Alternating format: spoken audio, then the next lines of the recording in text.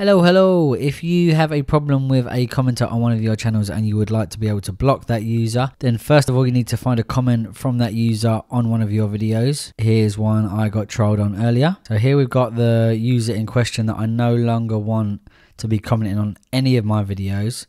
So I have got the option to report this user. I'm not going to do that on this occasion. What I want to do is add them to my block list. So you click on hide user from channel, and they will no longer be able to comment on any more of your videos, and all of their previous comments will disappear. If you want to check that, or maybe in the future even unblock that person for whatever reason, then if you go to your Creator Studio, community settings, and here you can see that they are one of your hidden users, and that's just another word for a blocked user.